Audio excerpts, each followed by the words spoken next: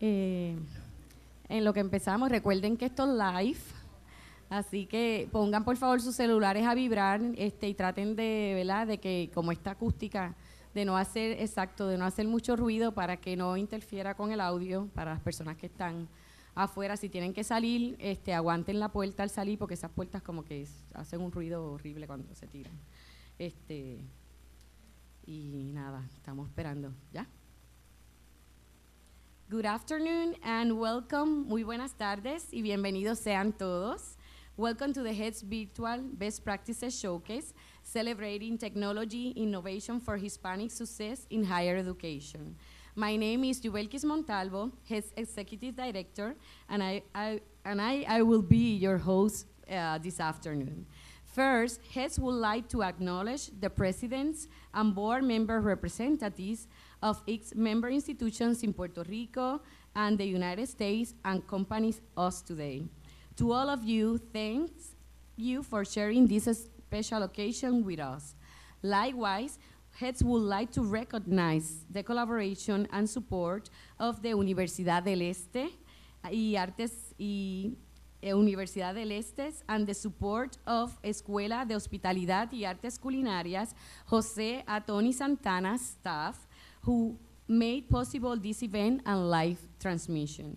We are deeply grateful for your support, and we also would like to welcome all participants here at Universidad del Este and all participants watching this inaugural event through the internet. We really appreciate your interest and support to this HETS initiative.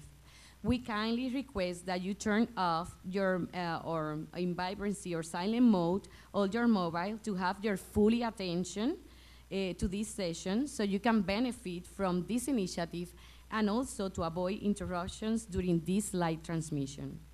This virtual best practices showcase is proposed to take place every other year to alternate with the face-to-face conference.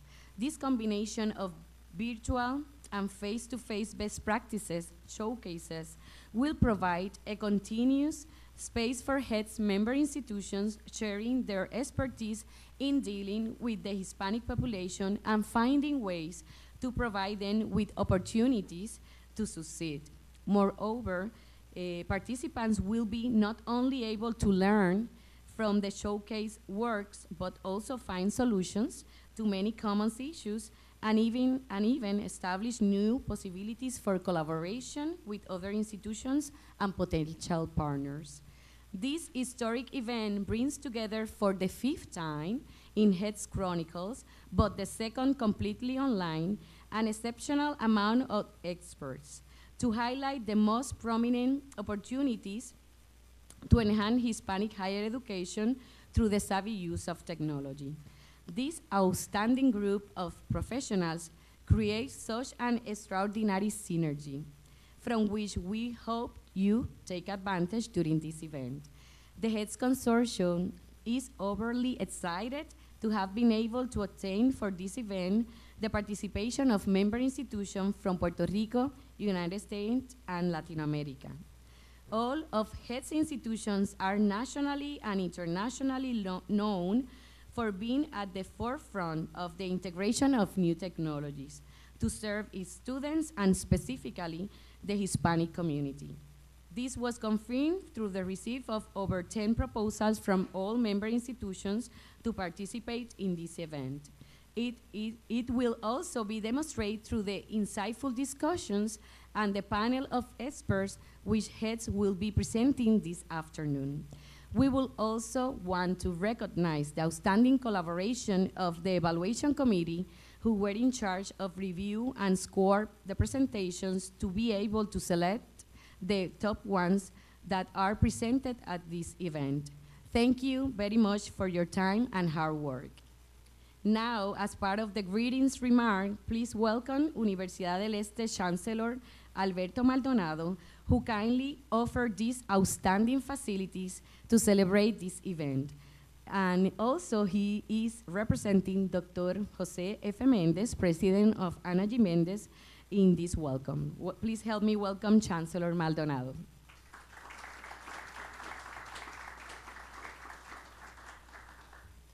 Buenas tardes, good afternoon. Nuevamente es un placer tenerles aquí en la Universidad del Este y qué bonita oportunidad para que empecemos a trabajar juntos. Yo vuelvo a seguir con mi discurso de que llegó la hora de que las universidades trabajen juntas unas con otras y se apoyen unas a otras, porque en última instancia nuestro trabajo va dirigido a los estudiantes que nosotros formamos en las instituciones.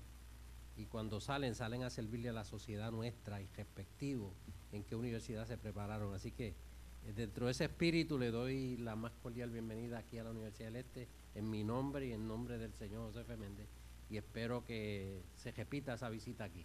Son más que bienvenidos en esta universidad.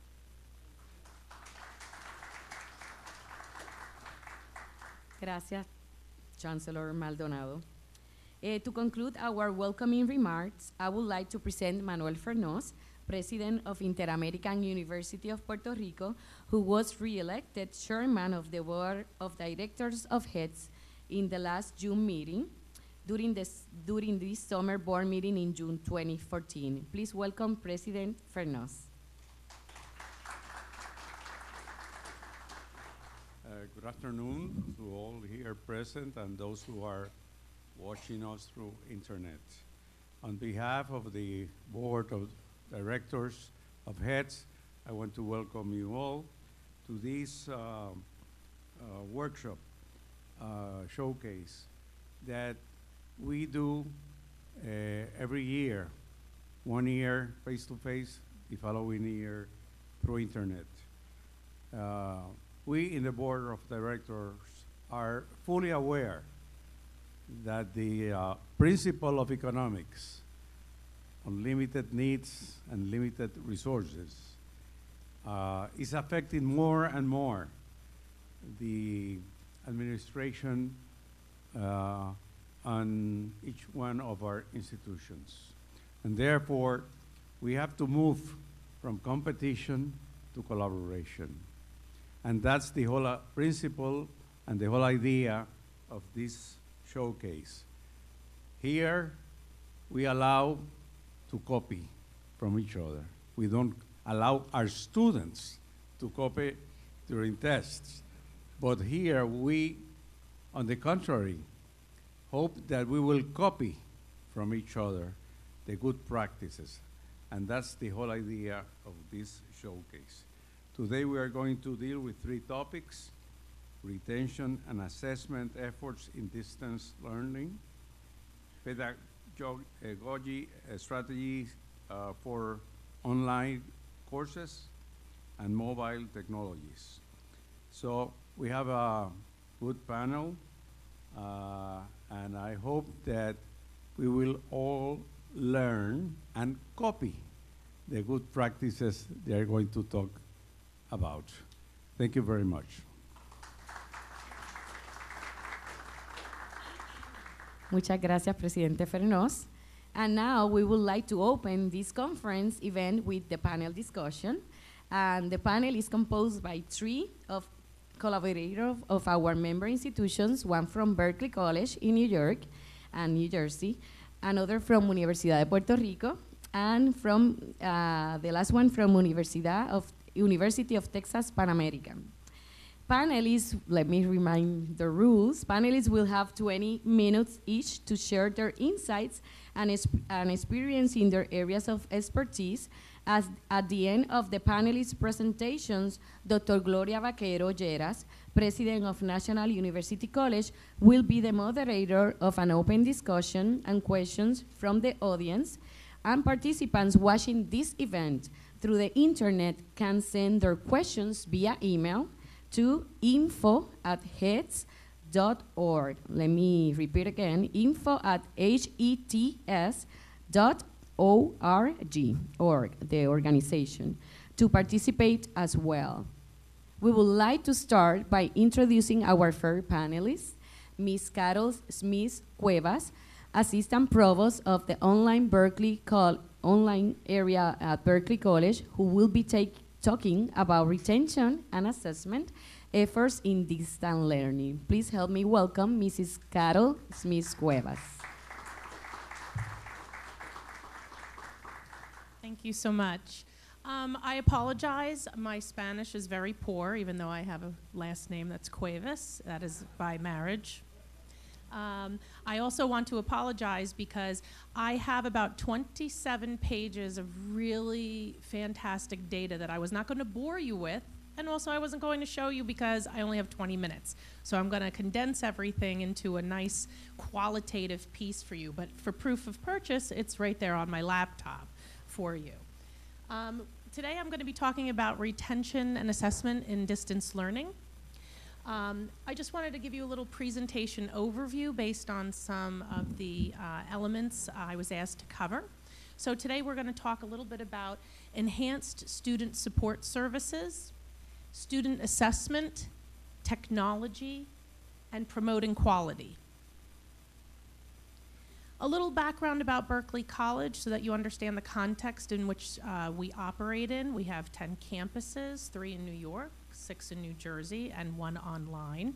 We have approximately 8,000 students that take a class or more across the system. We have about 35% of our students will take at least 1 online class each quarter, and about 1,100 students who take their full course load completely online. We began offering online classes in the fall of 1998, and I like how we say that we started offering online classes because it was 1. But it was very impressive 1. And we just celebrated 15 years of online learning, so we're really cheesed about that as well. We have approximately 180 full-time and adjunct faculty who teach online, and about 25 now, I think that's up to 28 full-time faculty who teach their entire course load online, so that's 4 courses a quarter. We have over 270 sections on the online course schedule, and of those 270 sections, we offer all of our programs online with the exception of interior design, although I've been asked to try to make that happen, but I'm really not sure how it's going to happen. And then we have 6 full-time online chairs that manage and oversee our 4 schools, our Larry L. Lewing School of Business, our School of Professional Studies, our School of Health Studies, and our School of Liberal Arts. Another piece of my slide that's missing that I just noticed, which is why I brought my laptop, is that 26% of the students who take classes online at Berkeley College are Hispanic. Another 25% are of African American descent. We have about 24% that are undeclared, and then we have a small population of white students. But throughout the system, we have the same. We have about 26% of our population is Hispanic. We have about 25% African American, 33% undeclared, and then the rest we have with our white population. So we have a very robust ethnic, diverse body of students across the system and in online. It totals to about 79% ethnic minority if you put everyone in one lump sum. So we have enhanced student services that we offer to our students at Berkeley College. We have a dedicated student support services and academic support, advisement, admissions, library, student accounts, financial aid, and so our 1,100 students who take classes through Berkeley College online will have a dedicated person from 8 a.m. to 8 p.m. to speak to Monday through Friday, and on Saturdays 9 to 3. So although we've sent out various surveys just recently, and actually one piece of information we'll get to is our online retention plan, where we asked our students when did they want us to be available to them. That yielded some very interesting results on when they felt we should be available to them, and it's actually in the works. Just as a little precursor to it, it was 8 to 10 at night. So you might have heard this already before. Okay, so each one of our functional leads of these departments also serves on an online executive committee. And of that online executive committee, they could be a director or a dean of a department. They also serve on our online retention committee with representation from faculty who teach online and also our institutional effectiveness department. We had an online retention plan that basically was involved with, it was basically involved with the goal to improve student retention in the online campus. We do a good job to keep in competition with our on-site campuses, but as you know, working at a distance, taking classes at a distance, sometimes the anonymity gets in the way and we have some barriers that maybe the on-site students wouldn't have.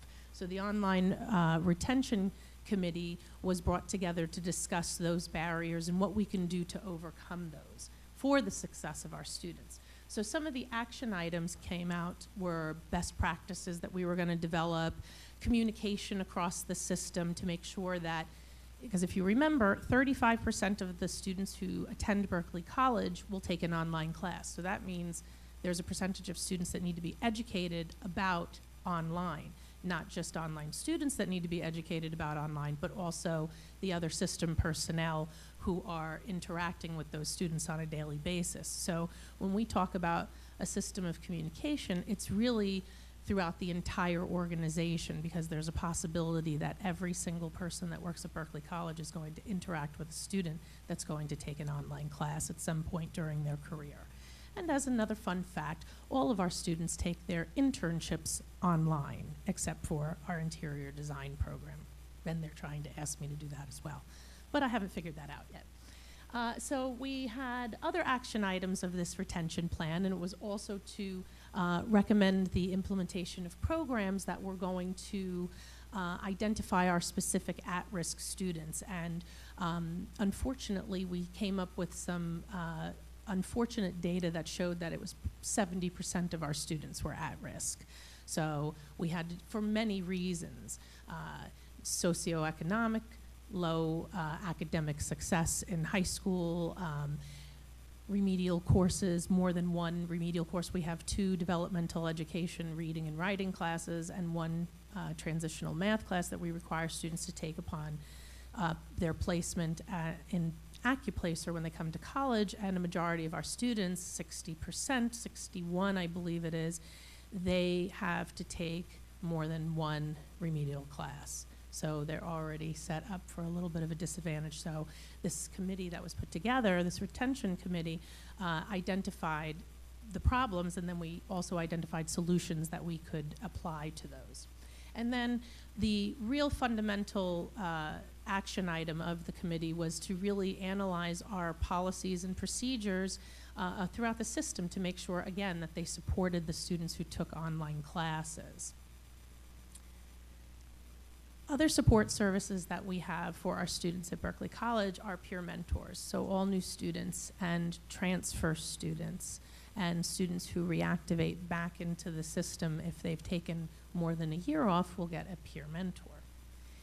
We have online clubs available for students to enjoy and engage in, and they all have either faculty mentors or some functional lead that will be responsible for making sure that current, up-to-date, useful information is motivational and engaging for them. What isn't on here is, upon putting this presentation together, when I started about a month ago, I realized that we were remiss in having a Hispanic organization.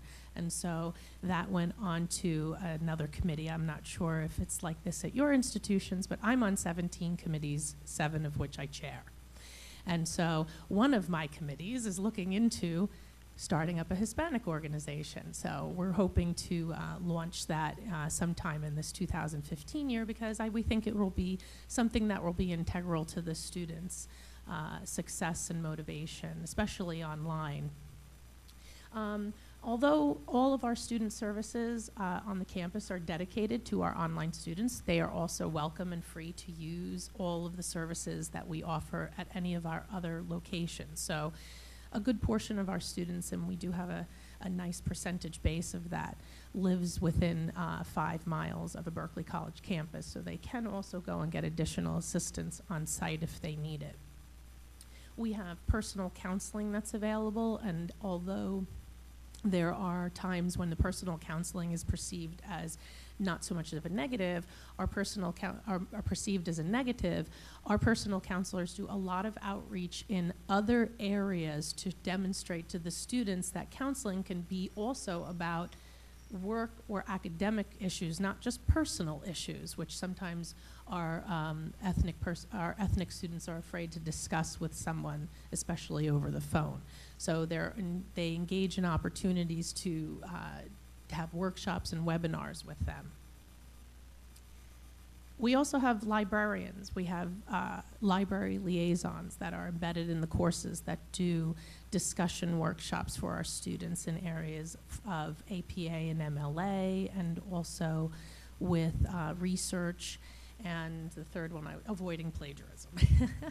And so we also have embedded tutors and embedded academic support center personnel. The embedded tutors are in courses such as finance and accounting and economics, but they're also requested in other courses where students have a propensity to not do well, such as taking an online math class. So statistics, and our developmental math class also has embedded tutors in those classes. And our academic support center personnel will also engage in discussion workshops in order to assist the students in time management, which we find is a fundamental problem for students, whether they're taking on-site or online classes.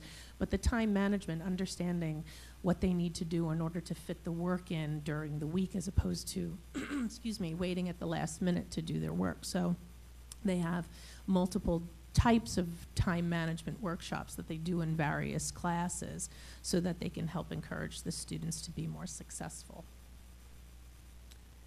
And we have tutoring available through a link directly embedded in the Berkeley College Blackboard template. So when the student logs into their class, they have access to directly click on tutoring, and they can go right to tutor track. They can make an appointment. They can schedule time that's convenient for them, which you know is from 8 p.m. to 10 p.m.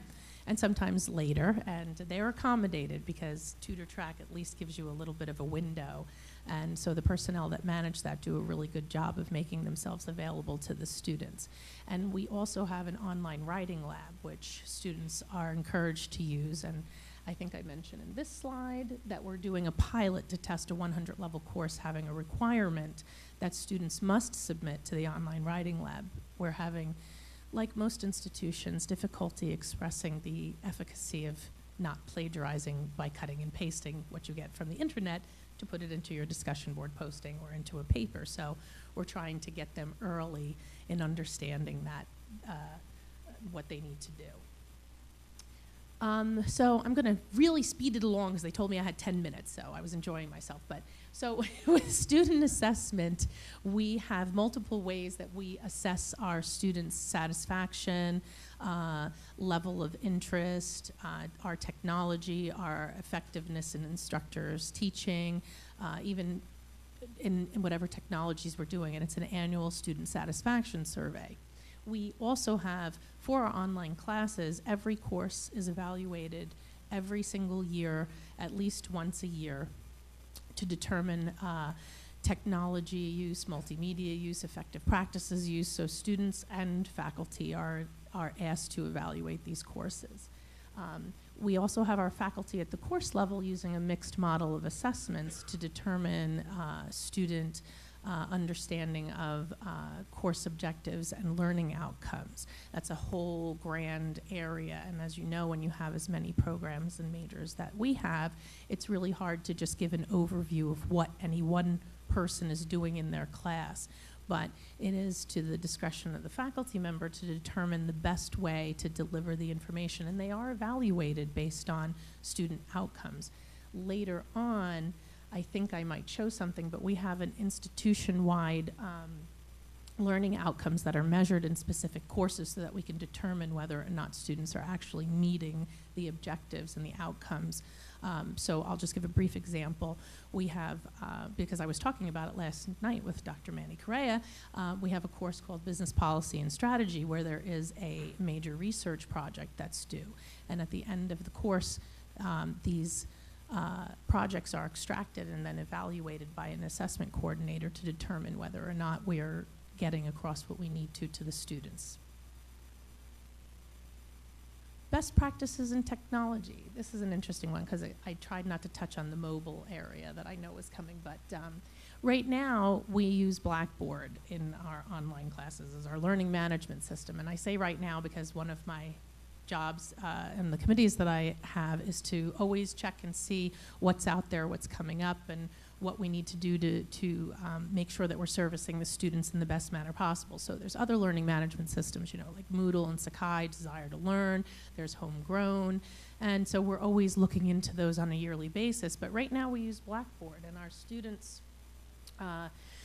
our faculty can use our dynamic rubric maker, which they've really started to use very emphatically, and also Safe Assign, which is a module that's built in and it interfaces with Blackboard in order to assess students' learning.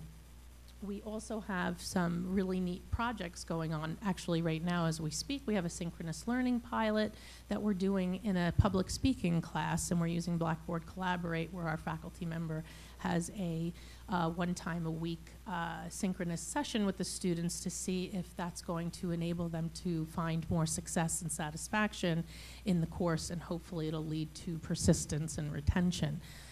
As you all know, or may not know, public speaking is a very difficult class for some people. They don't do well. They try to take it online so that they can avoid having to stand up in front of people and perspire, you know, and all these other things that happen. But online, they have to actually do presentation. So, you know, we're hoping to walk them through that process. And we're also doing a really cool one with an online accounting lab software that's actually being piloted by one of our accounting faculty.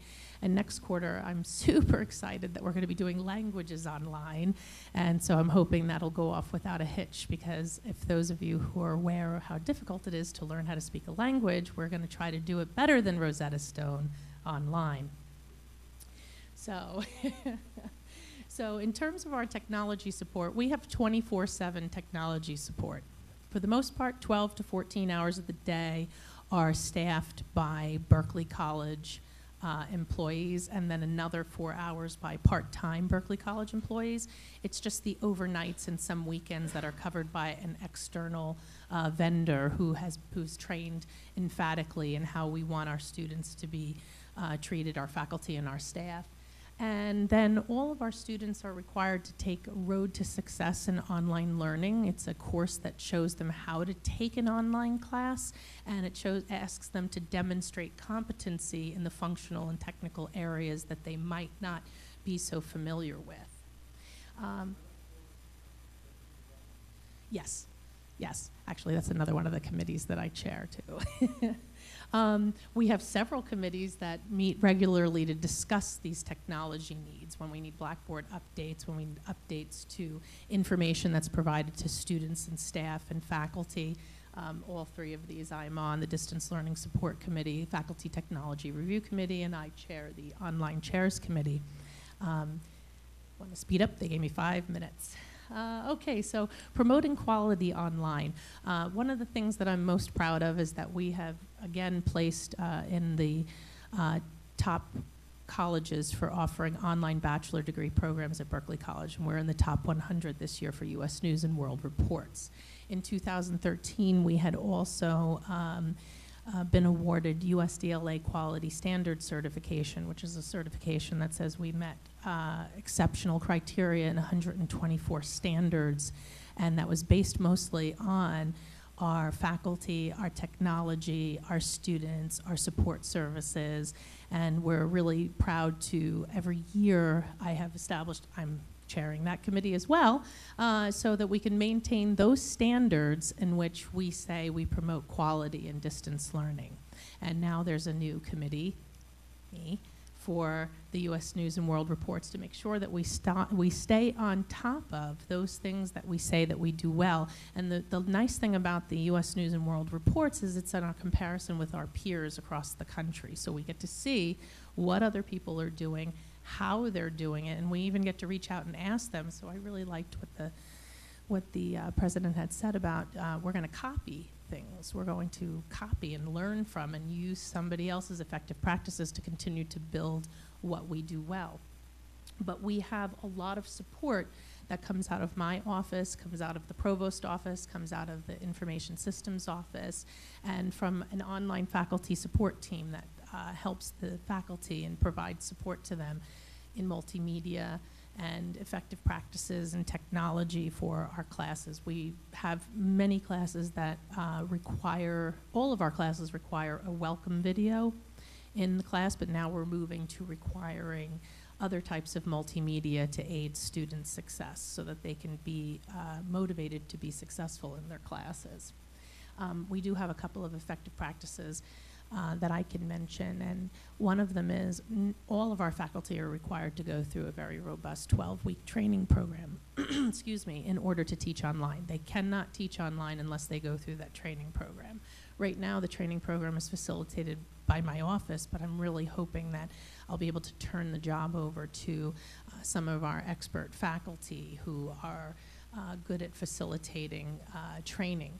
We also use Quality Matters, Blackboard Exemplary Rubric, USDLA Quality Standards, rubrics in order to assist the faculty in understanding what quality in distance education is.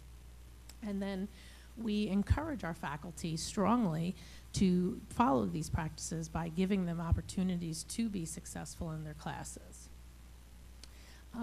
We also have Blackboard upgrade training almost on a yearly basis that our faculty are required to go through. So when we speak about promoting quality in online classes, we have to talk about the additional follow-up training that goes along with what you're providing. So when our faculty are at the top of their game, you know, the students will be more supported. It's one thing for information systems to understand how something works, but it's another thing when the faculty member becomes the expert in all things online, because they're already the content expert. We have new course development where all of our new courses are required to go through a very, very robust training workshop as they prepare it. They meet with online chairs, other content experts, instructional designers, members from my office, so that we can ensure that the best quality is put out there for the students, and then that's evaluated immediately the quarter that it's taught, and it's also evaluated again on the next time that it's taught again. And then all of our courses go through a quality control check the quarter before they're taught. And much to our faculty's chagrin sometimes, you know, we do catch the occasional, you know, misspelling or wrong quarter. You know, it's really meant for quality control so that the students see that we're expecting the highest quality from our faculty. I've already mentioned our U.S. News and World Report. I think I made it. I did.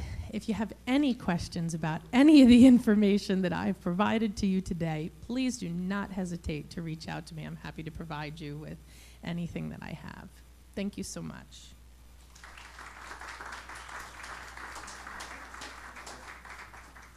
Thank you, Carol, for this interesting presentation of what you're doing very successfully at Berkeley College.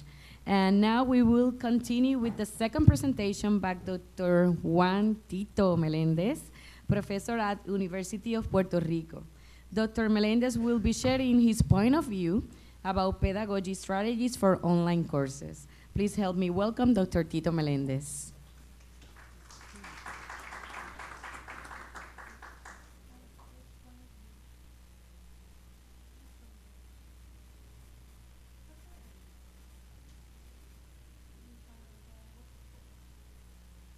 Okay, we're live. I'm supposed to talk. Make sure nobody sleeps. Okay.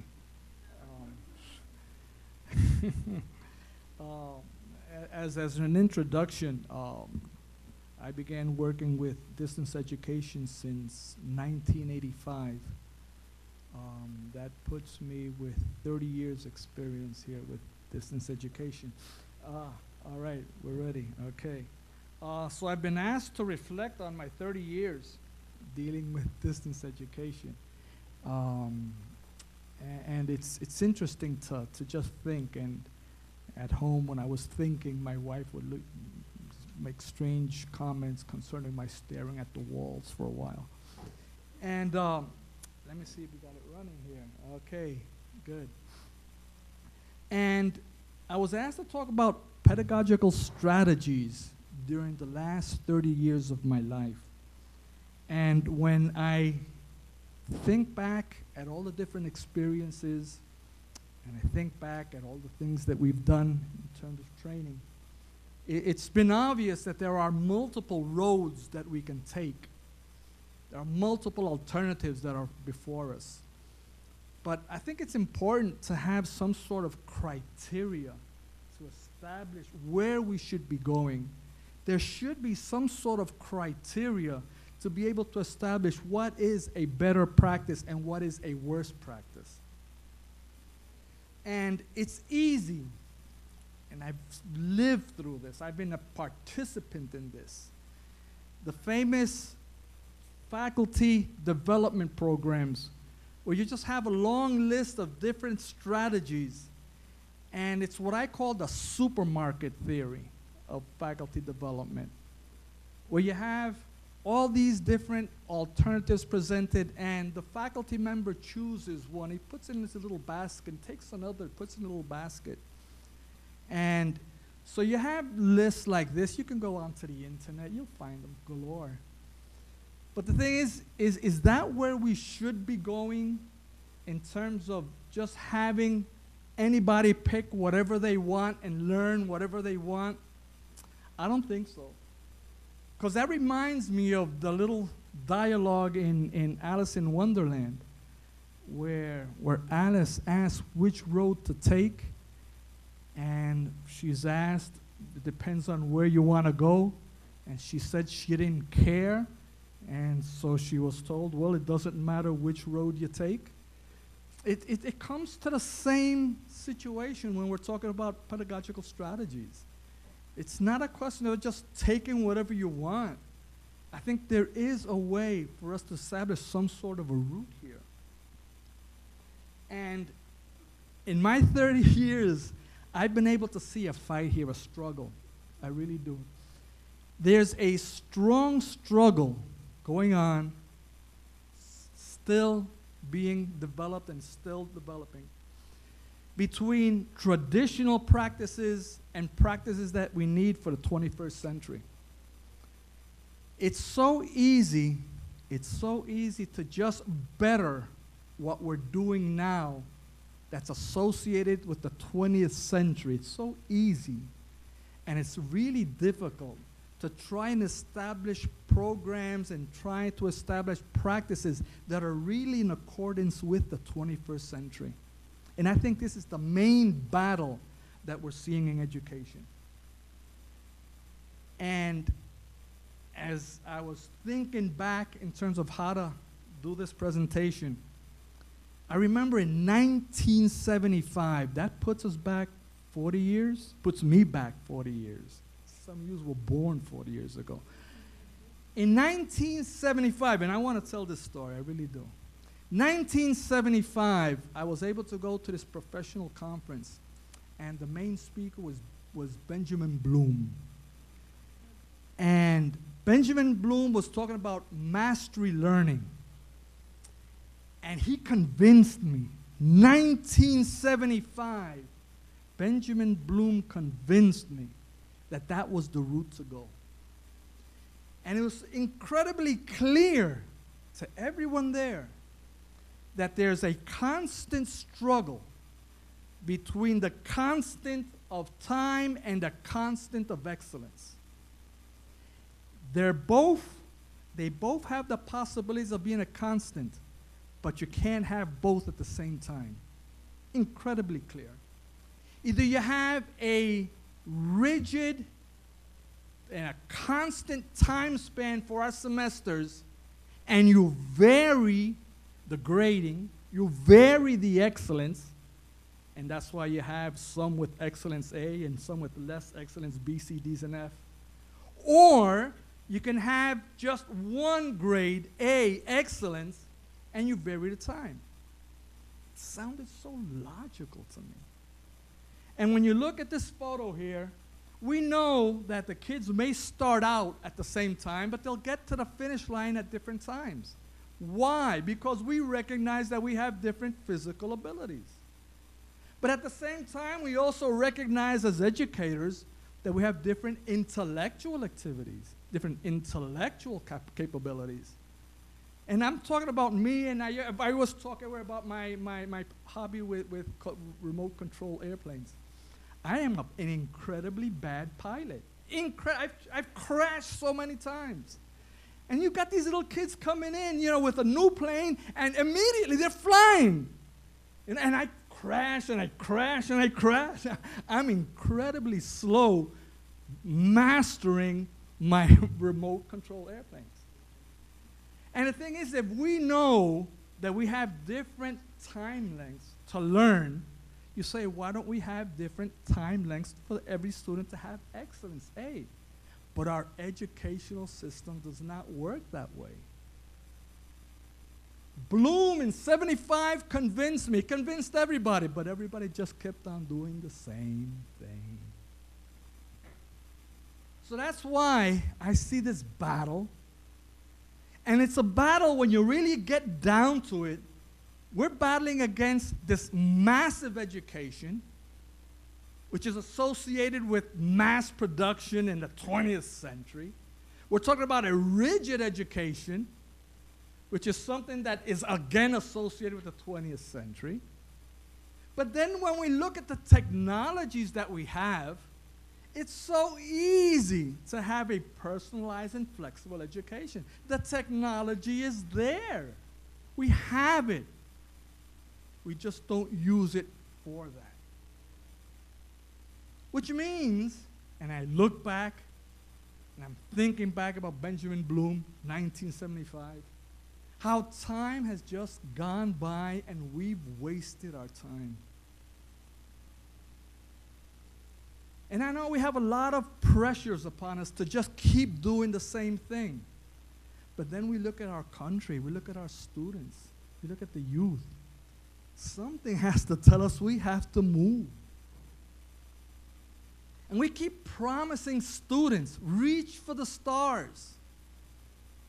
We tell them that we need to have a country that's positive. Reach for the stars. But then what do? We give them boxes where they have to sit in. And we give them the same treatment to all those students that are filling up those classrooms, filling up those seats. Somehow, what we say is one thing and what we do is another. And when we look at what we promise the whole 9 yards, but we only give them inches. When I look at what's happening with competency-based education today, everybody's saying, well, we have to go in that direction. We have to make changes in that direction. And then what you see is only changes in the syllabus. And then you look at the practice, it's the same thing. Ah, no, competency-based education, look at our syllabus. Who are we kidding? Something is wrong. And what is wrong is a practice that we've been doing for so many years that doesn't work.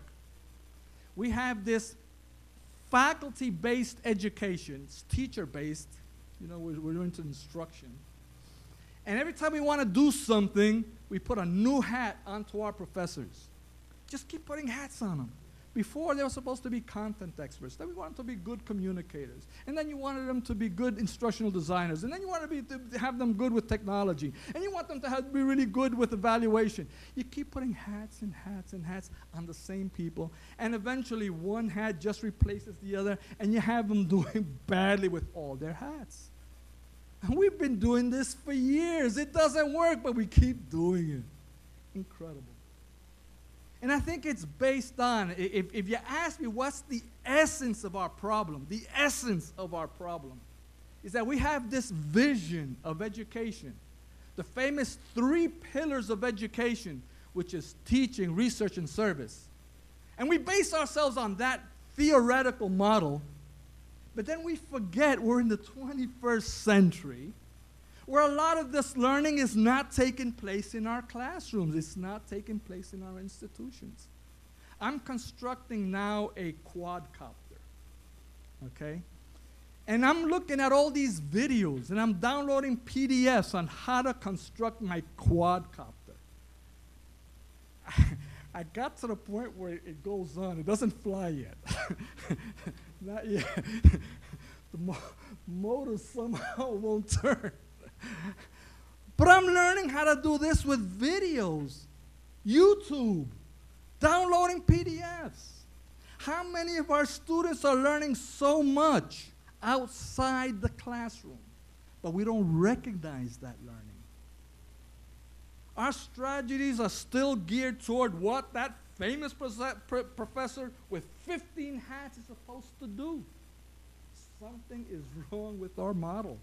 The fourth pillar that we should be thinking about for the institution of the 21st century is an evaluation component, where we can just say, hey, tell me what you've learned, and I will certify your learning. Tell me what your competencies are, and I will certify your competencies, independently of where it was learned. We don't have to compete anymore among our institutions. We can complement each other. We talked about helping each other out and collaborating in the beginning. This is the way to go. When we have institutions that evaluate with rigor, we're not talking about being lax in this, doing it with rigor, but we can do it. It implies looking at our institutions from a different perspective, something we don't tend to do because everybody is just doing the same old thing. And it's because everybody has a lot of pressures, and we recognize all the pressures that we have. And it's a question now of saying, well, if there are so many pressures, where are the incentives to be able to innovate? Where are the incentives to be able to do things differently? I don't see this coming from the accreditation institutions. I don't see middle states helping out with innovation. Middle states is complacent if you have some sort of reform, a little patchwork being done. Some sort of change has to be done in the little practices that you have. But you don't see from accreditation perspective a real push for innovation. Nor do you see that from the Council of Education here in Puerto Rico. You don't see that push for innovation. You don't see that push for change. They're complacent. They're very complacent. And that's why we have all these practices that we condemn, but at the same time we foment. It's a fascinating article about these test prep factories in China. And here in Puerto Rico, how about these institutions that give you a high school degree in 3 months? Huh? 2 weeks? We foment this. Foment this. And now there's a lot of fomentation in terms of research, of people who theoretically help you out editing your thesis. What they really do is write your thesis. We have this game going on, and everybody's just complacent with the game. I know that change is rough. Many years ago, when my hair was black, I remember, and I'm trying to think his name. I'm looking at his face. I mean, Laborde. Laborde was, he was a chancellor in UMET. Anyway, Laborde. La Barca. Yeah. Remember I was in a day-long session with La Barca. And that's one of those workshops where the curtains open up. And he said, hey, Puerto Rico is incredibly good at planning. Puerto Rico is incredibly good in making recommendations. But we are poor in implementing what we've studied. And I know there's a fear to implement. But then we say, my God, where is this country going? Where are our students going? China presents an incredible opportunity for us. How is our educational system preparing students to take advantage of the challenge of China? How is our educational system providing opportunities in Africa, a developing continent? Somehow our educational system is not preparing students for this. But, and I want to end in a positive note. When we look at what's happening, there are people recognizing that good teachers should not be limited to a classroom, but they should be presented to the world. And there are people doing good stuff, and there has to be a way to expand what they're doing. And there are instances where there is a new educational foundation being established. I just hope that Puerto Rico and HETS institutions could be part of that movement. Thank you.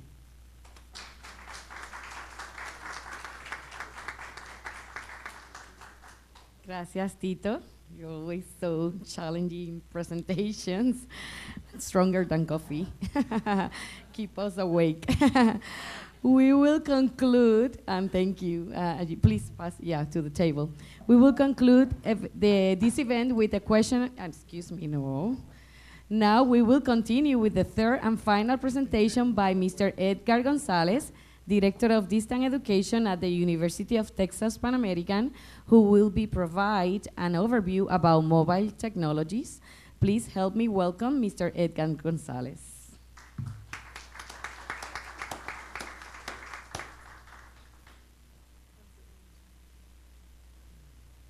Thank you. Buenas tardes. Good afternoon. I'm trying to get the presentation up. Here we go. All right. So thank you again for giving me this opportunity. Like I said, good afternoon. Buenas tardes. I also want to welcome the audience listening online, especially my 3 children. I think they're listening. So Karina, Ella, and Alan, if you're listening, I love you. And hello. Okay. Wow. What a couple of presentations are going to be tough to follow, so I hope I don't disappoint in this third one. All right, so it's a panel discussion. So what I'm going to do is, in addition just to sharing my experiences in the field of online education and in the context of assessment and retention and best practices in online education, and also what technologies, mobile technologies specifically, I will just take the approach to try to spark a light just to prompt that Q&A after I finish my presentation. So with that said, and you know, this is, by the way, today is the 15th of January, so Happy New Year to everybody, Feliz Año. And just as I was preparing to put together this presentation, I ran into this slide right here, in which is from the EDUCAUSE review, the online version, and it's for the January-February 2015. And it's the top 10 IT issues for 2015. And if you can see number 7, it's, and it's, by the way, titled The New Normal, right? The New Normal, I guess, what's expected. Providing user support in the new normal, mobile, online education, cloud, and bring your own device environment. So mobile technologies are the new normal. I guess that's what I'm trying to communicate here. And along those lines, you know, I guess just to sort of show the new normal, these are results from the EDUCAUSE Center for Analysis and Research.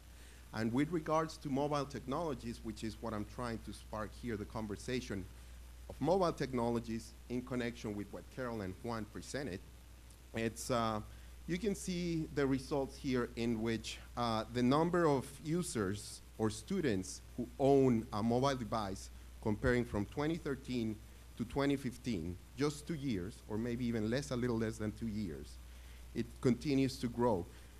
Not just the ownership of mobile devices or mobile phones, but also tablets as well. But look at the lighter lines there. The use of these devices for academic purposes. And if you see what's expected, or the projection for 2015 is 90% of students will have a smartphone, and 58% of the students will have a tablet. And in fact, just last year, in terms of tablets, according to this study, you know, the use of tablets for academic purposes intersects with the number of tablets that students have. So in other words, students are, in the beginning, they were getting tablets because it was a new device, it was innovative, it was something new. but now they're actually getting them with a purpose, for the purpose of using them in the academic setting, so that way they can learn something, right? Now, this is interesting because this is from the point of view of students.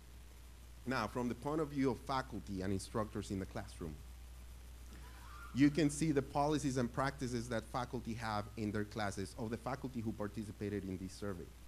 You can see that there are still instructors and faculty there that they don't allow their students to use their smartphones or their mobile devices in class. Others other faculty members are just, you know, they don't care either way. If they're there, great. If they're not, that's fine. There's a fewer percentage that encourage the use of these mobile devices, whether it is smartphones or tablets, but look at the difference between laptops and smartphones. Very few percentage require these devices in the class. Even though, if I go back to this previous slide, students are acquiring these devices, yes, for the purposes of staying connected, for the purposes of doing whatever it is that they need to do in their daily lives, but also for them to actually reach their academic goals, their learning goals as well. So there's a disconnection there. There's a little bit of a discrepancy there. Now, so we're talking about students, we're talking about instructors and faculty. What about higher education institutions? Well, in terms of higher education, we have, in terms of mobile device management, in other words, having a framework, having an infrastructure that it's going to properly support and facilitate the adoption and use of mobile devices at institutions, you can see that also higher education institutions are way behind. If you see, if we divide everything, 100% of the participants in this survey, the first two lines that are for in place, that institutions that have in place mobile device management processes and procedures, it's very small, it's only 10%. Then there's another 16% that are in the process of implementing a mobile device management framework or infrastructure. So if you add those up, it's around 26%. That means a quarter of higher education institutions that participated in this survey, they're on the ball. They're you know, keeping pace with what the students' demands and practices are. The rest are still working, and they still have a lot of work to do to catch up to that. So again, I'm presenting this hopefully to spark a few questions so that we can create a conversation after we get to the Q&A session. All right, now, in terms of students' mobile learning practices. So one thing that I want to mention, let me go back over here because I think it's very relevant. Over here, as far as students, and I forgot to mention this, and I'm getting stuck with all these pages right here. Here we go. All right, so 85% of the students that were surveyed, they list their laptops as the most important device that they use. Then the next in the list are tablets with 45% of those students, and then smartphones with 37% of the students. Now, I'm starting to feel a little bit out of date. And what I mean by that is, you know, going back to saying hi to my kids earlier, well, I have 2 teenage daughters. They're always on their phone.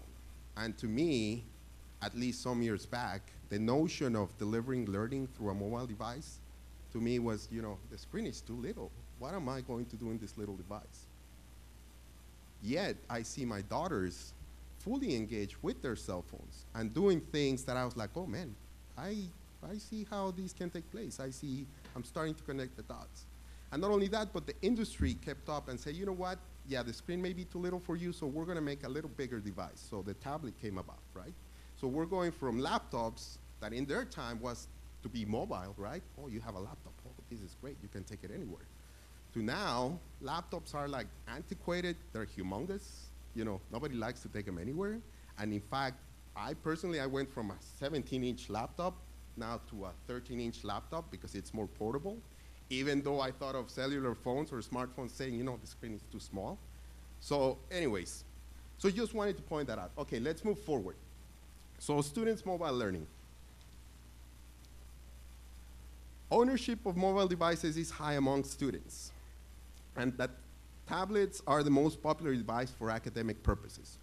So this also tells us that students not only have a smartphone, not just a cellular phone, but now they also have a smartphone. And in addition to that, they're seeking to have a tablet as well.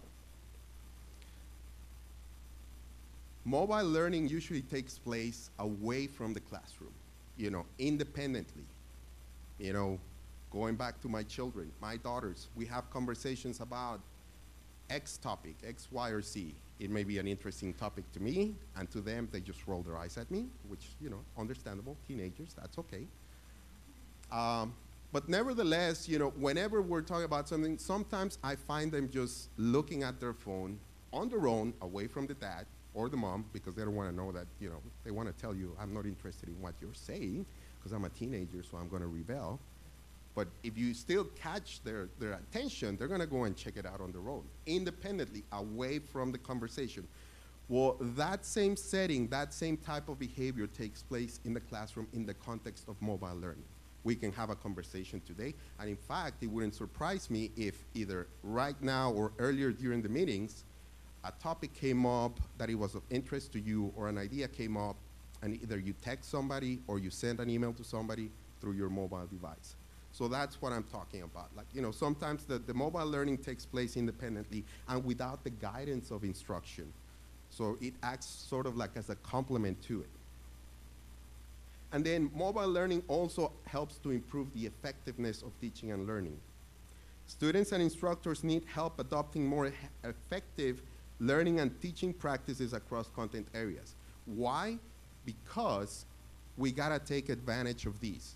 Or if not take advantage, at least we gotta stay and keep pace with what the expectations of the students, of this new generation of students are. Okay, so how do students actually use mobile learning, or how this mobile learning takes place for students? So this is a 2013 Speak Up survey. Now, these surveys for K through 12 schools, but the reason why I'm sharing it with you, even though we're higher education institutions, is just to show you what's on the pipeline of the number of students, or the students that are going to be coming up to higher education institutions, and what they are going to be expecting from these institutions. So 60% of the students are using mobile devices for anytime research. And I have an example about this, actually. Something hit me, and I was making a note as I was listening to these conversations earlier, and then also just to put it in a relevant context to you. Earlier today in the board meetings, we had the opportunity, oh my goodness, 10 minutes, I gotta hurry up. We had the opportunity to hear from students who have now a presence in the HETS organization. This is great. And some of the things that they shared with us, it was fantastic. So that's one thing. So we have student participation in HETS. Later on, as part of another report, we also saw the number of access to HETS resources from mobile devices skyrocketing. You know, to me, it's no coincidence that now there's more student participation with the HETS organization, and the number of accesses through mobile devices, it's no coincidence. There's a relationship between those two. 43% of students use their cellular phones or their mobile devices, their tablets, for educational purposes. My youngest son, he's 9 years old. He's always, in fact, we gotta keep him away from the tablet. But there's so many games that are actually, well, I guess maybe it's a psychological thing that I feel much better as a parent that I'm letting him use an electronic device and he's actually learning something. Whereas before, when I was growing up with the Atari and, you know, and the Nintendo, my parents didn't want me there all the time because it was just games. But at least here, I feel a little bit better that it's, you know, either the multiplication tables or whatever that may be. So anyways, all right. 40% of students use their mobile devices for collaboration. And I go back, you know, I did that earlier today. As part of the conversation in the meetings, I actually used my iPad to send an email to somebody about an idea that came up. 33% of the students surveyed use mobile devices for reminders, alerts related to their academic lives. So even a text message saying, you know what, your assignment is due tomorrow, that's very beneficial for students, especially those students where time management is still a challenge for them that are coming in as freshmen into college. That's critical for them as well. 24% of them use it for taking photos. as part of the assignments or just creating content. One of my daughters, I don't know if you've heard of Vines. They're just very short, small videos. She creates a lot of Vines. I can see how you can putting together best practices in pedagogy, putting together also an assessment mechanism on how to evaluate the learning. You can ask your students as an assignment on how to create a short video to show a competency, speaking of competency-based learning, that they've mastered a competency. So, you know, and 80% of those use it for in-class polling as well. All right, so moving on. So mobile technologies improve learning. How do they improve learning? Inquiry-based learning. During lunch, you were mentioning about that La Placita, one of the places to go here, right? Well, right away, I pull out my cell phone, I Google La Placita. Now I know what to expect when I go later today with my wife, so thank you. Inquiry-based learning, not just taking place right now today outside the classroom, but also for students as well. When your teenage daughters, they want to challenge you on something, well, they pull out their cell phone, they Google things, just to try to keep you on your toes. All right, flipped classroom. You can ask your students to look at something in their mobile devices or for them to create something in their mobile devices so that when we get together, instead of me lecturing you as a student, we actually communicate, we engage with each other, and it goes back to not just doing the same thing over, not just changing the syllabus and doing the same practices, but rather doing something different about it as well. Reinventing the textbook. If I was on a trip and I wanted to take my textbooks back when I was going to school, I needed to take a humongous backpack, right? Now I can just take a tablet, and if there's ebooks or PDFs or whatever it is, I can just take it anywhere. Breaking gender barriers. So HETS focuses on Hispanic students. There are other groups of students in which perhaps it's gender-based, who can or who cannot have access to formal education. Well, now the market penetration on mobile devices is such that they don't need to go somewhere to get an education. You can leverage a mobile device to deliver education to those people regardless of their gender, regardless of their disabilities. You know, sometimes for people who have extreme disabilities, they need to, instead of going somewhere, you can bring the instruction to them. Continuous learning, the quadcopter. You mentioned that you looked at YouTube videos, right? So what I picture in my mind when you were describing that is that you probably have a working area where you have all the different pieces. Well, imagine if you're trying to do that, and then you gotta walk over to where the old dinosaur computer is in a desk away, and then you look at the video there, and then you gotta come back, and then you forget, and it's like, let me go look at the video again. But now, if I'm in the working area, and I take out my cell phone or my mobile device, I can just set it up there, play it, put the piece together, and then that's, I guess, even though it's very simple, very minimal, but that's how mobile devices can improve the learning for students as well. Okay, so I gotta move forward because I'm running out of time. I guess I'll just end with this. It's not just mobile learning. And what I would like to make the case here, I have a few more slides, but this is the important one. It's about fluid learning. So in other words, it's not about you gotta use your mobile device to teach and to learn for the sake of using it, but rather you gotta use your mobile device as a component or as just one element to deliver the instruction and to make instruction relevant and engaging to your students. So that way, going back to this right here, whatever content is that you are designing, delivering, whatever learning you want it to take place, there's gotta be neutrality so that it's accessible, whether it is through the computer, through a laptop, through a tablet, or through a mobile phone. There's gotta be granularity so that you can chunk it in such a way that it's going to be effective, whether it is you're using a small screen on a smartphone or a desktop computer that you go to a computer lab. It's got to have portability, of course, and not portability in the sense that you can take it anywhere, but in the sense that it's got, I put the example there of Evernote. I love that program. You know why? I can use it on a web browser. I can use it on my cell phone. I can use it on my tablet. I can use it anywhere. And Evernote, just think of it as a basic text editor in which when I have an idea, I go there, I type that idea, and I have it there. And it doesn't matter if I just have my phone or if I'm in the office, being able to access the. So that portability is what I'm talking about. Interactivity. This is not just for mobile learning, not just for online education, for traditional education as well. You gotta have that engagement, that interaction between student to student, student to instructor, but also student to content as well. Ubiquity. This one is the one that really gets me going. Because learning and materials, they gotta be, you gotta create, or they gotta be present, but beyond the classroom. They gotta be relevant. They gotta be present in the context of your professional life, so that I'm gonna make sense. Why am I learning this? Why am I doing these exercises if I want to be a rocket scientist?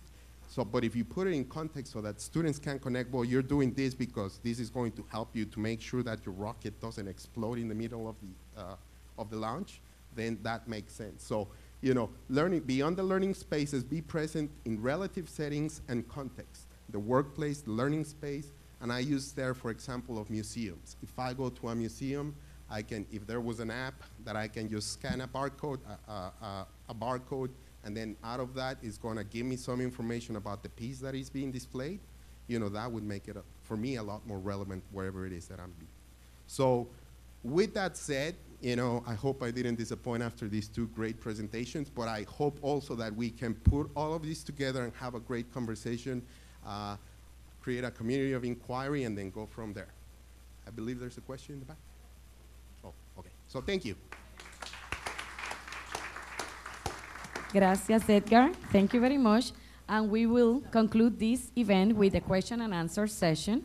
It is important that you use the microphone located along the room, it's right there, and introduce yourself, saying your name, and also saying the name of your institution and your questions and for whom is it. Again, participants watching this event through the internet can send their questions via email to info@hets.org to participate as well. We have two people from our staff looking for those questions to give it to our moderator so they can do your question and be answered live. But first, please welcome President Gloria Baquero, who will be the moderator of this part. Go ahead. Gracias, thank you. I just want to remind everybody that retention and assessment are two of the three main goals for HETS, the other one being access. So we want to be sure that we give access for education for all the Hispanics and a lot of other groups. But we need to be sure that those students are learning, are becoming better persons, better citizens. So we need to be asking those questions when we discuss and we ask the questions. What are we getting out of that education we're giving to the students, no matter if this is on ground or online? So HETS is involved in three goals: retention, assessment, and access to education. So when we do the assessment of that education, the student, those things that the students are learning, learning in the course or in the program when they finish, because the retention is the completion. Are they completing the program, the course, the 4 years, the 6 years, the degrees? What are they getting? What are they good at? So we heard Carol saying the online education has a lot of challenges. Yes, it does, because it's very different. But they need to learn how to be a better person, a better citizen. Are we getting that? And then Tito is telling us we are not doing it. We are not getting it. He's scaring us. We're not going anywhere. No, it's not just on ground in a manera presencial or just online. We're not doing it the right way since 1975. And then Edgar present us another strategies. Are we getting better citizens just in the phones, in the tablets, just in the computer? what about the communication, the relationships, how to relate each other? Is it good to be with that phone? So it's created me a lot of questions. So I know that all of you have a lot of questions too. So who wants to start? Oh, okay. Good afternoon. My name is Dr. Jorge Negron. I'm president of Columbia Central University. I find all presentations fascinating and full of information, but I'd like to address my question to the last presenter regarding mobile learning. It's fascinating what you presented, because I see the kids using those mobile things every single day, constantly. Now, in a classroom setting, where do you draw the line to avoid them being distracted from what is being presented? That's my concern. Thanks. Edgar? And you know, there's no silver bullet that it's going to address that, but what I would, the general approach that I would take, it would be to first embrace that technology. And what I mean by that is, going back to the slide where I show how even some faculty forbid the use of smartphones in the class. Well, going back to doing things differently from what Dr. Juan said, and also having a framework like Carol was sharing in her presentation about assessing and putting together, using best practices, a sound instructional design framework that it's going to allow professors to embrace the mobile devices and do it in such a way that rather than distracting the students, they can use it to contribute to a conversation, or even, I'll give you an example, the term back channeling, in which even today, well, the group is fairly small, but put yourself in a conference where there's hundreds of attendees in the opening keynote session.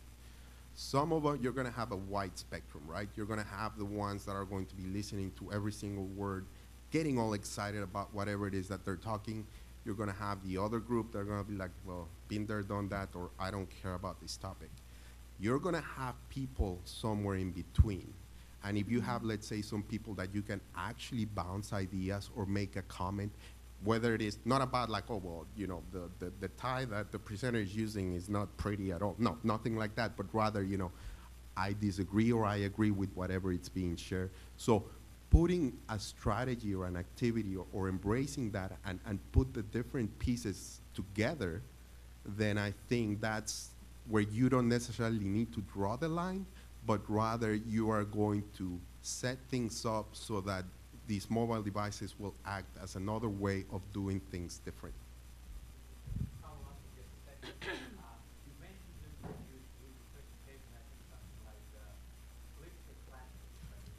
Yeah. Flip.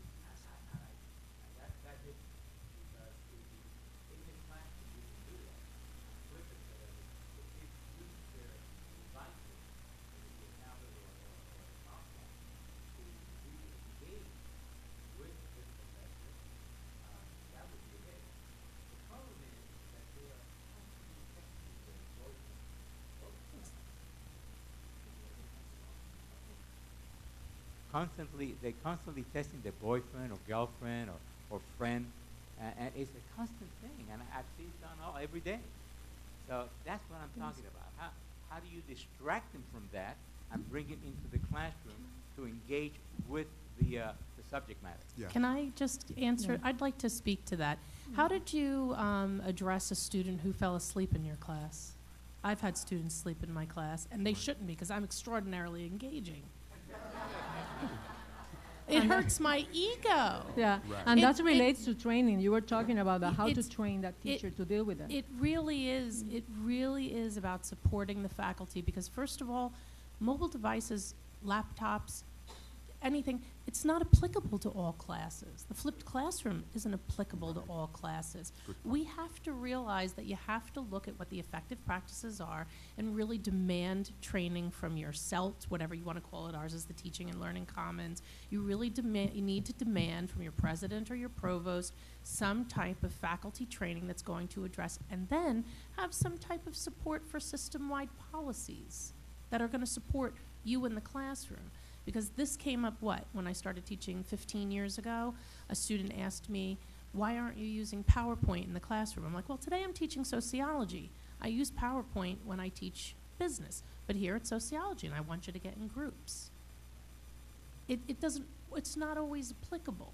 So you have to really, it took me 7 to 10 years to be able to explain to students what my instructional strategy was, what my teaching methodology was, what did I expect in the classroom, and what should I expect from them when they came into the classroom. And that is related to assessment. What we need to teach, what they're supposed to learn, how we're going to assess that.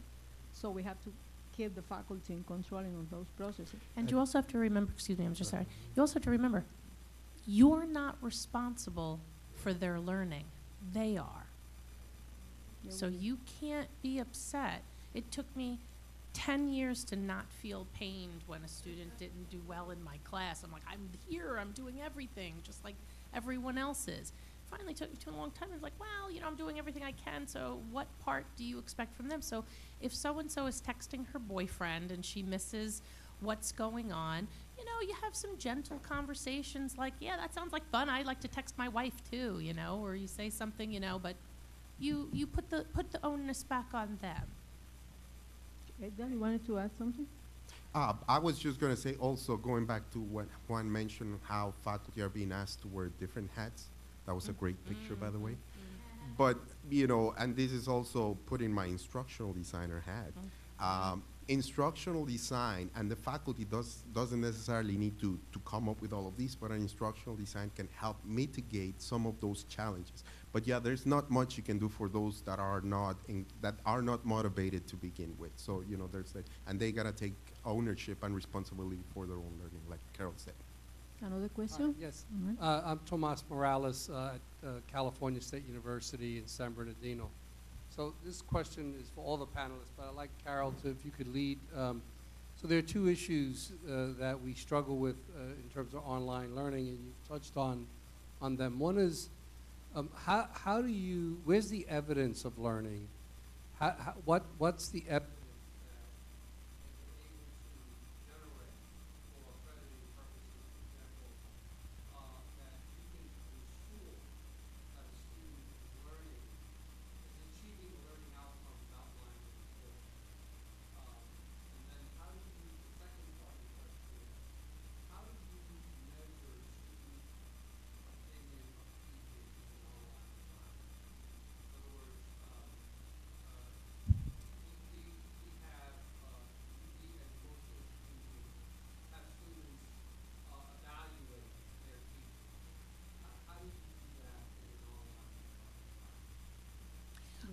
Okay, yes, two really good questions. I'll start with the evaluations.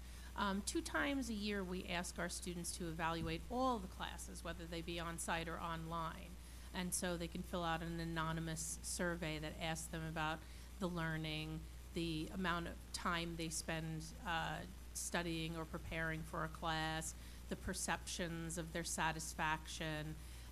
Really, all of the quantitative evidence is really good, but what really comes down to is the qualitative comments that the students make.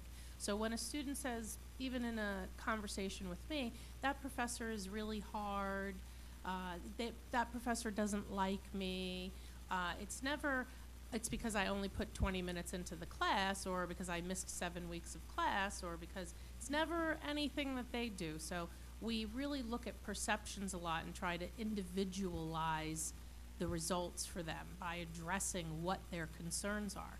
You're working, you're a single parent, you work a second job, daycare is a problem. You know, you really have to get everyone at the micro level. So when we evaluate students, if you want the process, it's through a survey that's administered through an institutional effectiveness. And so our institutional effectiveness office will email the students directly and ask them to fill out a survey 2 times a year that asks them various questions. And right now we also do NESI and FESI, if you're familiar with those, so we can compare ourselves, but we also do one that we designed ourselves for our own internal. Now, if you're talking about measuring a student's learning, as you well know, the faculty is responsible for grading those items that come in to their particular class. So we hire content experts who are credentialed, and we give them training and professional development opportunities and effective practices, and we push, a lot of effective practices. But at the end of the day, when Dr. Manny Correa says that Carol Smith earned a C, I have reason to believe that Carol Smith earned a C.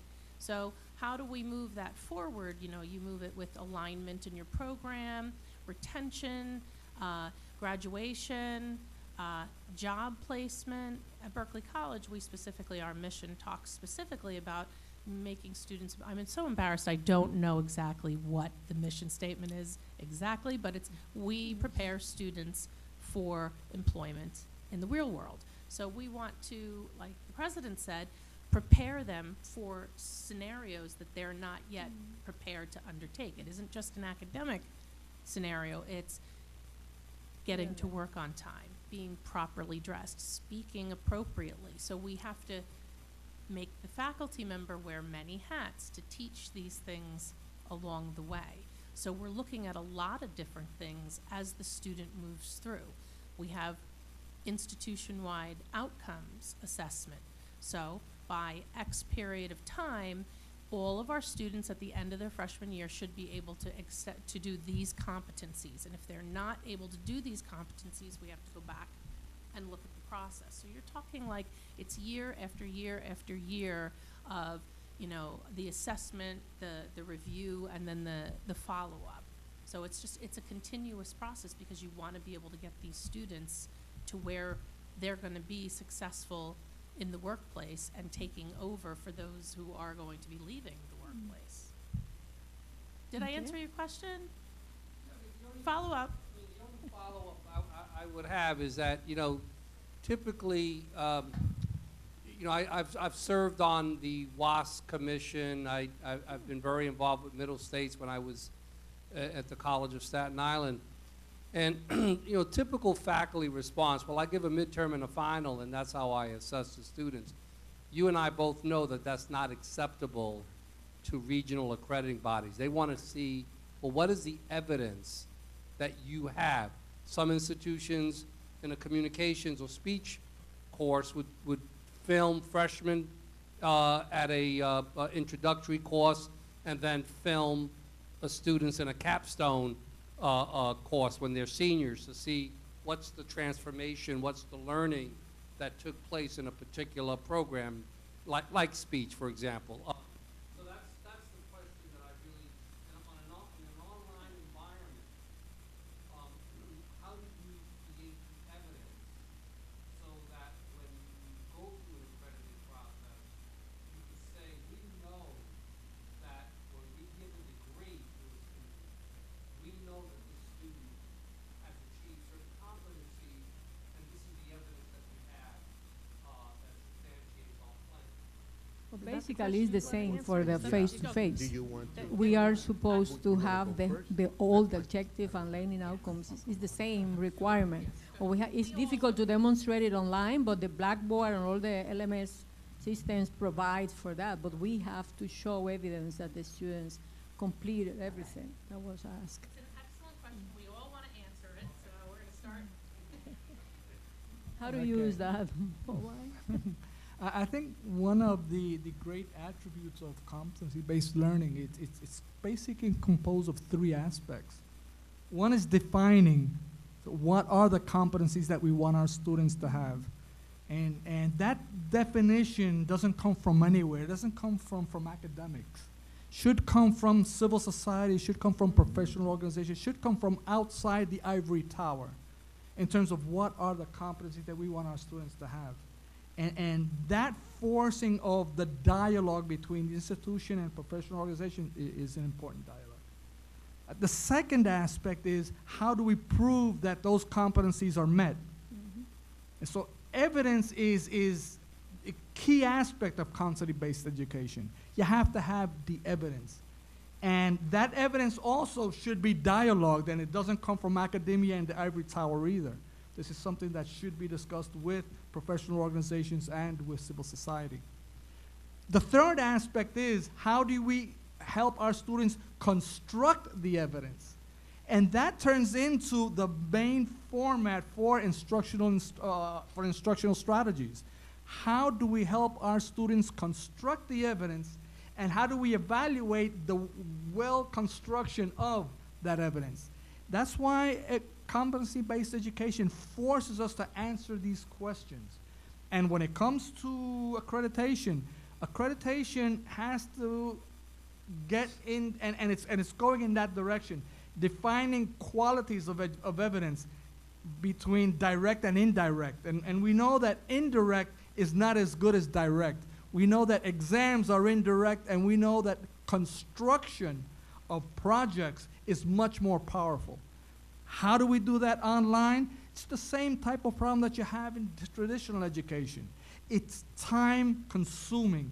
This is not something that you do from one week to the other.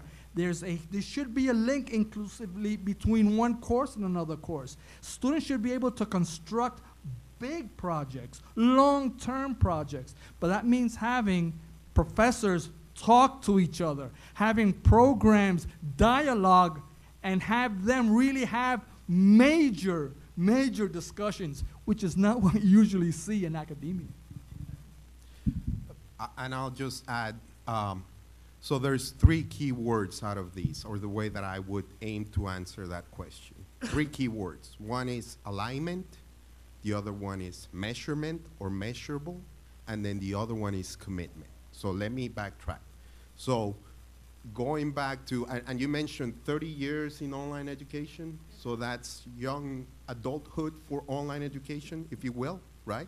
So we are reaching a milestone in online education in which we have to redefine and rethink the overall direction, if you will, of online education. And there's plenty of research opportunities now on the scholarship of teaching and learning in an online setting, and that, thank goodness, the popularity of that is going up, because those questions that you are asking, the only way and the proper way to answer those questions is through research.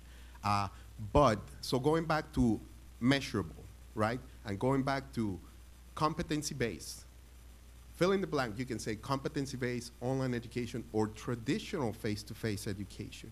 You gotta really define what is it that you are trying to accomplish as a program.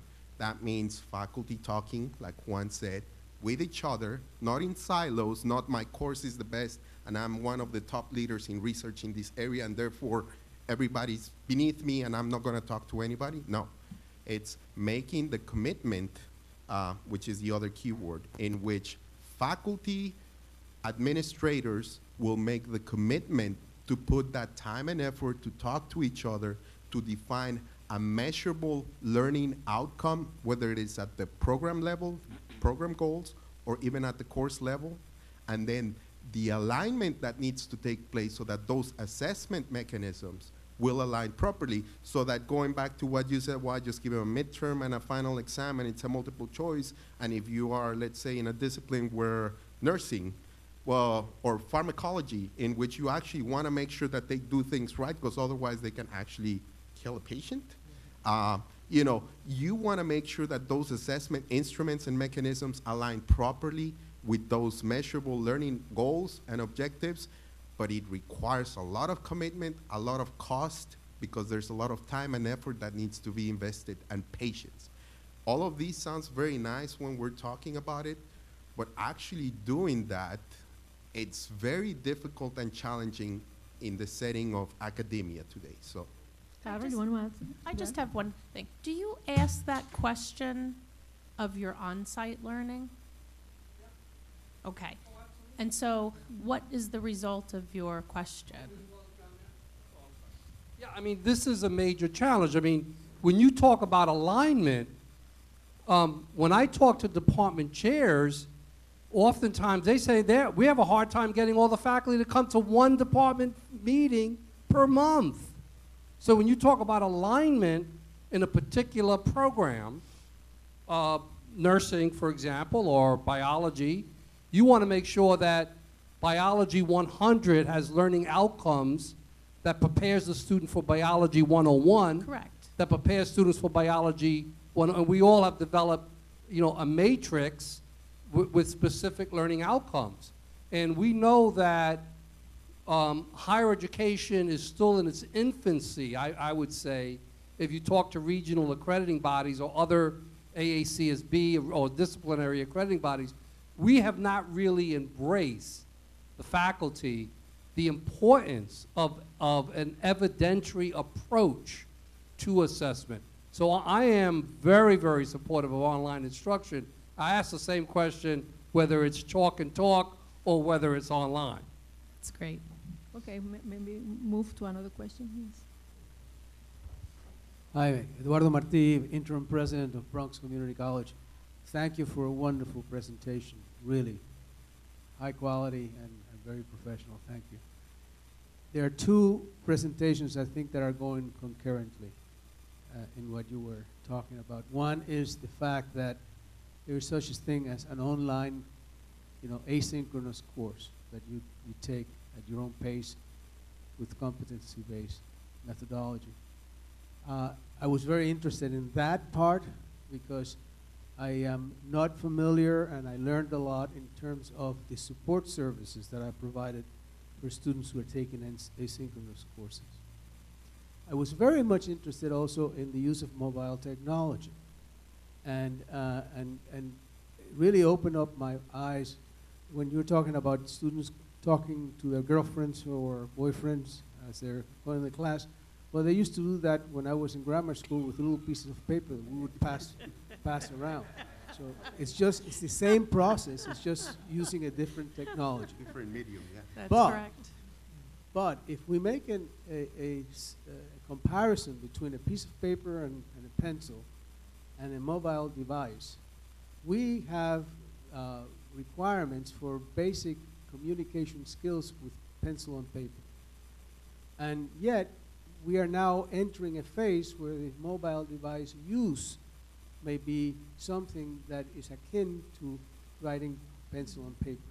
So how do we assure that all the students who are in the class, who are using mobile devices, have the same capability, or similar capabilities, I should say, of using the mobile device? Some kids know how to use it very well, others do not. And if we use that in the classroom, and we assume that everybody has the same competency, I think we're making a mistake. So in the future, are we going to have remedial classes as to how to use a mobile device before you can enter a particular class? We go back to the learning and assessment aspect of what we are discussing. Anybody? Okay. So one of the slides that I jumped over because I was running out of time, but I'll read it to you. By 2025, mobile natives, meaning students born after the first Apple iPhone was released, will be entering higher education, bringing with them an era of mobile learning. So that's one. The other one, if you will, going back to the slide that I show, higher education institutions, what they were doing with regards to mobile learning, and some of them are behind.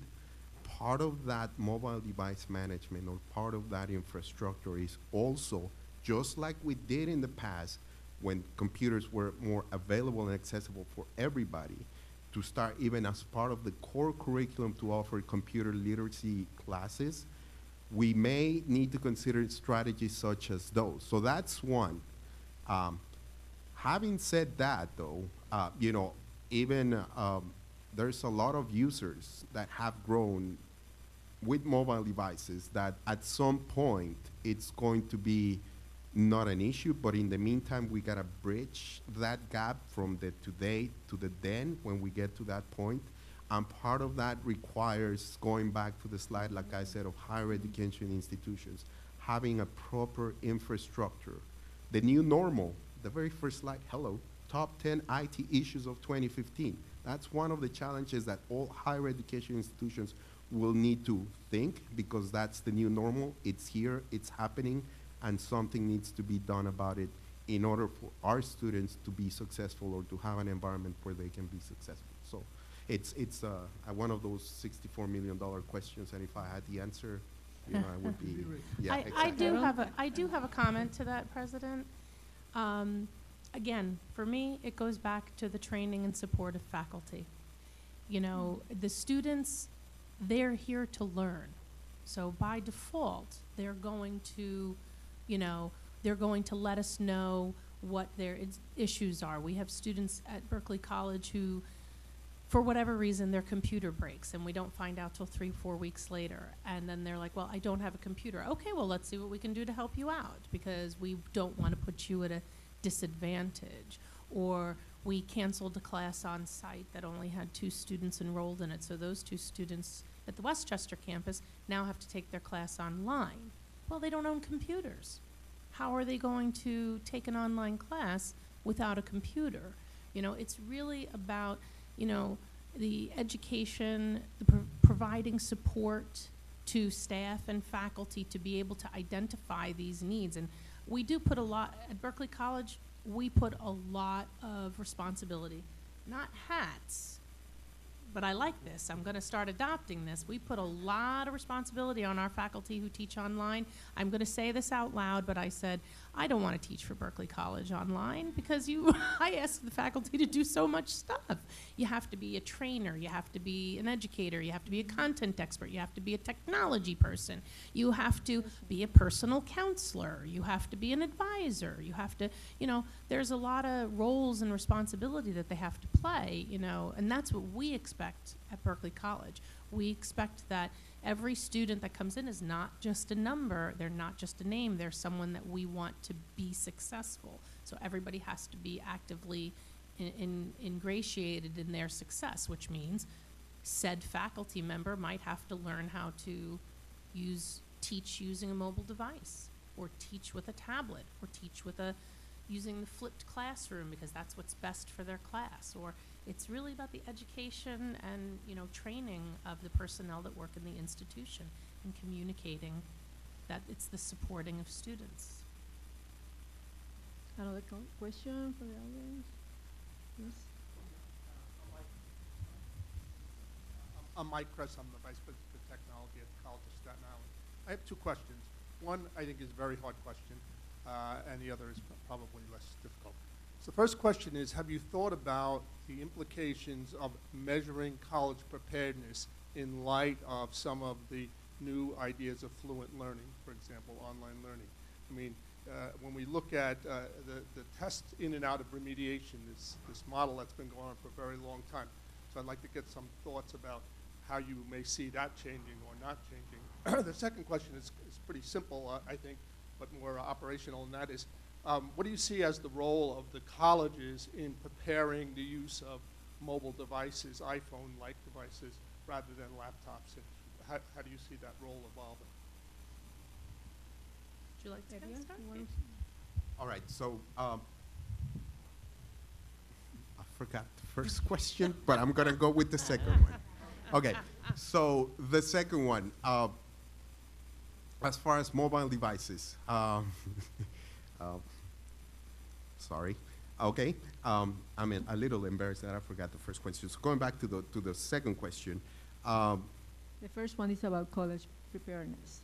Oh, excellent. Okay, so then let me go back to that one. There are instruments, there are mechanisms, and in fact, there are actually companies out there that focus on providing assessment instruments for your students so they can become more aware of what their strengths and weaknesses are as they become college students. Now, the culture, in my opinion, is not so widespread across higher education that these type of instruments are being leveraged and put into the whole process put into a streamlined process so that as students become part of a university, that would be part of the process of them being matriculated or being, moved from, just like being advised, you know, you are required to go through advisement if you want to progress through your higher education institution or through your higher education career. Maybe, for instance, just thinking out loud here, you know, if you want to take an online course and you're a freshman, before we get to that, take this assessment, you find out where your weaknesses and strengths are, and then based on that, we'll point you to different resources that we have in our university, whether it's a writing center for your writing skills, even reading skills, or time management, all these different components that make a successful online student to be able to accomplish his or her goals. But unfortunately, I don't think, in general, speaking in general terms, higher education institutions, with regards to online education, we don't have a process in place that it's sort of like automatic, sort of like, you know, 24-hour support for online students. Like, you know, you gotta have that. You gotta have internet connection if you wanna participate in an online course. So those are, hello, duh, that's basic, right? So the goal is to have something basic, like you want to take an online course, you got to first go through these kind of process. So that's to answer the question. In regards to the second one, which is mobile technology and all of that, higher education institutions need to embrace this and get on the ball and figure out how to address all of that. So that way, for instance, for every, whether it is the institution providing an iPad, if you're going to be our physician's assistant program at our university, when they are accepted into the program, they're giving an iPad, because the program itself created an iBook in which it has anything from how to be successful in the program to actual documents, textbooks, and materials that they're going to need as they go through it. So they need to embrace that. They need to put a framework and an infrastructure to facilitate that and to support that. So I guess, in short, I don't want to take over. And the university pays for the internet access and uses? Sorry? Is the university paying for the internet access and uses of the? No, now hopefully we'll get also to the point that it's going to be like, everybody needs to have internet connectivity. Money for the internet. Yeah, yeah.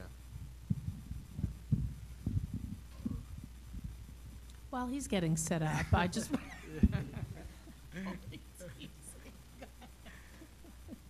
No, I think it's important for us to look at history.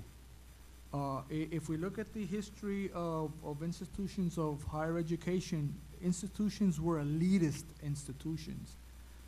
They were institutions for a minority. They were institutions that didn't care about retention because they wanted students to drop out, to have only that elite involved. But what happens then is that we evolve. These institutions involve, and students in masses begin to attend institutions of higher education, and the institutions have not been able to really adapt to a mass higher education. And why has that been? Because we're still very, very conservative. You still don't have institutions that really have a good assessment from the beginning. We don't have that. Because it wasn't there before. It's something that should be done now, but institutions still haven't grasped that on the one hand. On the second hand, if we look at reality, nobody here has taken a course on how to use an iPhone. Nobody here has ever taken a course on how to use a tablet. One thing is using the technologies that are very common, on the one hand, as a student, because basically it's touching and sliding across the screen. The other thing is preparing that content, which is a whole different scene altogether. We're talking about two different scenes here. And what I criticize, what some see as positive, is having the professor with multiple hats. I see it as very negative. But the thing is that we have this reality that we have to deal with, where institutions have to understand we're in the 21st century. You have Obama talking about free community college education because of the need for massivity of higher education. So we're talking about new scenarios which the institutions still haven't grasped.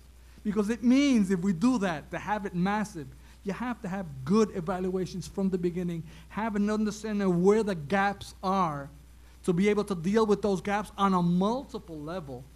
And many institutions are not prepared to deal with the gaps on the multiple level because they're offering courses. And they're not offering gaps in other areas such as time management, which is so important for students. Institutions still haven't understood their role in the 21st century. I've long since forgotten the questions. I apologize. Would you, Sir, would you mind repeating the first one? I thought it was really interesting. The first question deals with understanding college preparedness and remediation. I'm sure that every one of our institutions deals with remediation at some level. So how does that look in the world of fluent education when we start looking at learning outcomes that may not be about whether or not you learn Chaucer? I can't answer that in its entirety because I used to work very extensively with high schools back in the day at a former institution in a former life. And I see that the students coming through are coming through with less and less academic competencies. And that is why I see today that our students are needing remedial courses more than they needed 10 years ago or 20 years ago. And I think that we'll never stop needing to educate the students on things that are around them and exposing them to Chaucer or Shakespeare or global social change or gender, race, and class or any of those things, because I think it legitimately makes them a well-rounded student. Probably the best story that I have that can explain this is my mother's a retired RN with a 2-year RN degree from a community college. She failed an entire semester of courses because she had a 9th grade education. She raised a family. My parents divorced. I put my mother through that college when I was 16, so she went to do her RN degree. And when she failed and she was really depressed, I remember her telling me, she's like, I'm a really good nurse. I love to work with people. I can do these things. My mother is a genius when it comes to phlebotomy and catheters and all sorts of stuff, but academically she came from a very unprepared background, so going to school in her 30s, she didn't know how to study. She didn't know how to get in there, but she got back in there. She passed with the lowest grade you could possibly get to be a nurse, but it didn't negate her competency to do the job. You hear all the time the lawyers pass the bar, at the lowest score possible, but they become lawyers. So I think we've been hearing this and dealing with this that was 25, 30 years more ago when my mother, I'm trying to think when my mom went to school, and I keep that story in my mind when I deal with the students because I realize they don't come with the competencies. It's our job to help them, to be able to be in the workplace, to be a productive, to be a productive member of society in the workforce. So I think as long as we have people like you and I that are asking that question, we'll always try to come up with mannerisms and ways to address that. But I think it's always going to be there. El gran reto educativo, ¿verdad?, que tenemos de cómo preparamos una mejor sociedad, siendo la educación a distancia un medio para lograr esas competencias de esos seres que tenemos ahí.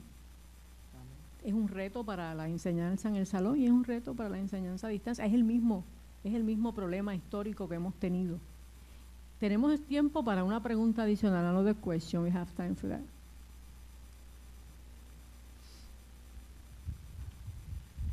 Thank you. Carlos Vargas from Kutztown University. Let me start by sharing with you some of the challenges that we face at my institution with respect to the initiative on distance education. That is that the faculty collective bargaining agreement that we have, and that's where my question is going to go, because you have some private institutions, some public institutions, but the collective bargaining agreement does not allow us to essentially impose on a faculty member an online course for teaching. This is a voluntary activity that the faculty member takes. And so what we find is that the disposition of the faculty is very critical. Faculty that are more senior may not be as comfortable with the new technologies as the students are, or even as the junior faculty that we have. So the change comes very slowly as a result of that. And the other thing too that we have a challenge with is that the classroom environment is not subject to the ability of others to monitor.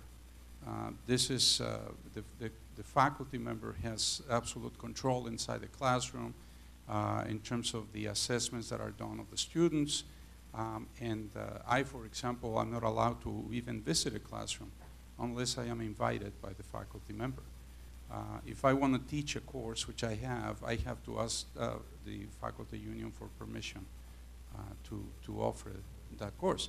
So one of the questions that I have is how, in particular, Professor Meléndez probably has more, how do you go about speeding up that process of change in the faculty other than perhaps through retirement? I'm